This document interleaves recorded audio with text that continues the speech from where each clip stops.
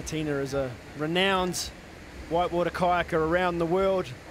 The last 3 years, her focus has been predominantly on slalom kayaking. She's been competing in the world events along with her partner Mike Dawson, but her focus right now is on the Vallebrooker Rapids and the Adidas Sickline event. She opts to go left around that rock at the top of the race course. Martina paddling the Dagger Nomad kayak in her trademark blue colours. Nice clean line through the top weir, looking relaxed yet focused on the flat stretch as she enters the mandatory left line.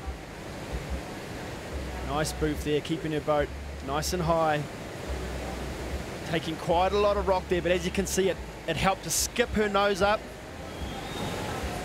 catching a little bit of rock as she enters the TNT Cataract. That's going to just milk off a little bit of boat speed, taking the left line on the Champions Killer -1. Really fast line there from Martina, getting a little spun out there, losing a bit of boat speed.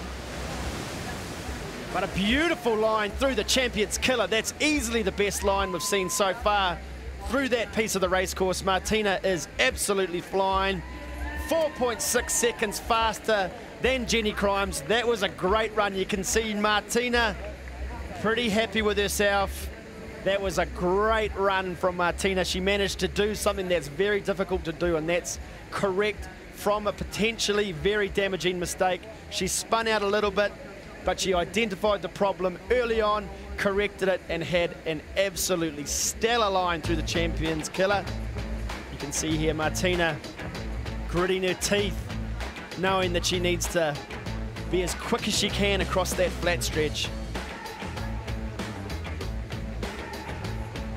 As she drops into the TNT Cataract, she just took a little more of that rock than I think she would have liked, but as you can see, it helped to keep her boat up high on the surface of the water, focusing on the main hole in the TNT Cataract. Martina had a great line through here.